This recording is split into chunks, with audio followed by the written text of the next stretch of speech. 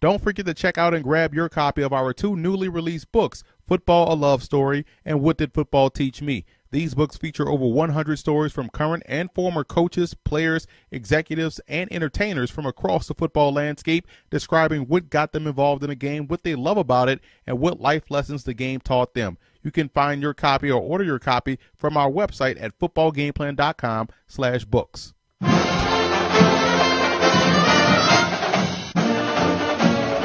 Welcome to footballgameplan.com, where football makes sense. I'm Emery Hunt, the czar of the playbook.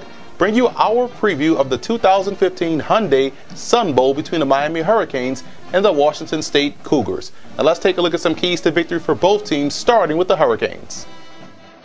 Starting with the Hurricanes in this ball game, they have to own both the pace and the tempo in this matchup versus Washington State. You know the Cougars want to push the tempo. They want to play fast-paced. They want to spread the field. If Miami is able to own the pace and the tempo, they can win this game. And I think you have to match power with speed. One thing I love about the Hurricanes is their ability to line up in double tight end sets, maybe sometimes 3 tight ends, and run the football downhill, east-west. I think they can do that versus this Cougars defense that's giving up 5 yards a carry. And defensively, it's about playing the run on the way to the quarterback. Until Washington State shows they can run with some semblance of balance, you can get extra aggressive in getting back there on a quarterback.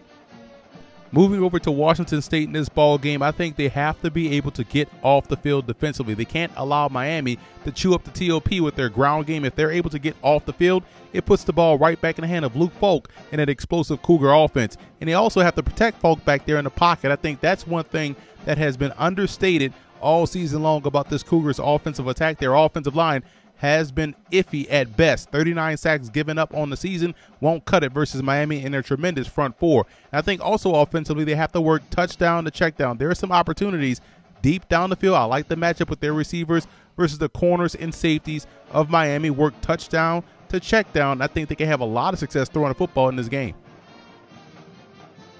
I like Miami in this ball game. I believe the biggest key will be to do what you're seeing right there in the video, hand the football off to Joe Yearby in that outstanding Hurricanes ground game. I think what you'll see is them be able to shrink this ball game, take the air out of the football, and eventually slow down that Cougars offensive attack because of their own offense. So I like the Miami Hurricanes to win the 2015 Sun Bowl.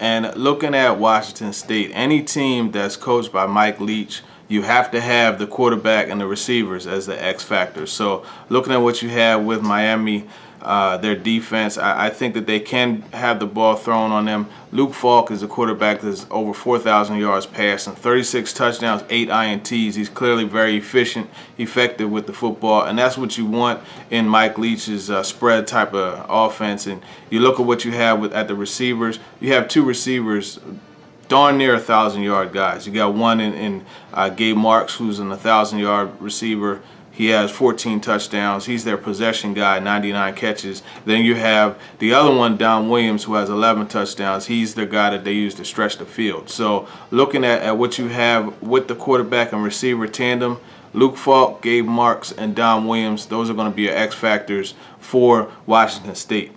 On the other side of things, for the U, my X factor is going to be a guy that came in as a freshman and played quarterback, Brad Kaya. He had a pretty good season this past year, and his favorite target has been Rayshawn Scott, who is a guy who really likes to play the perimeter. So those are going to be the X factor for them. Scott can use his basketball background to box out the corner and make the catches in the red zone. I think this is going to be a high-scoring game.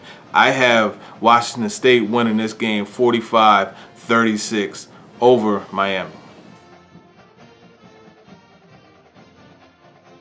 The Sun Bowl is one of the oldest bowl games out of the 40 that exist today. A traditional powerhouse in Miami is facing off against an upstart from the Pac-12 in Washington State. Now for Miami, who's filled with talent, we want to look at the guys on the flanks. Herb Waters, wide receiver, and also Rashawn Scott. Now for the offense on Washington State, we know that they want to spread the ball around and get the ball down the field. Big-time receiver Gabe Marks should be a guy to look out for, as well as Don Williams, another wide receiver. And Joe Dahl up front is one of the senior stalwarts on the offensive line. And on the defensive side of the ball, a lot of talent in this game, especially for Miami. Deion Bush, free safety out of Miami, should get some looks. Tracy Howard, cornerback, sticking in that secondary, should get some looks as well. And Tariq McCord, an outside linebacker from Miami, should get some pub as well. Watch out for him. On the defensive side for Washington State, let's look out for Daryl Apollo, defensive end from Washington State, and Jeremiah Allison, outside linebacker, as well as Destiny Viejo, defensive tackle out of Washington State. I expect this one to be a fun matchup. I think Miami will have a little bit too much for them at the end of the game, but it stays close. Miami 28-26.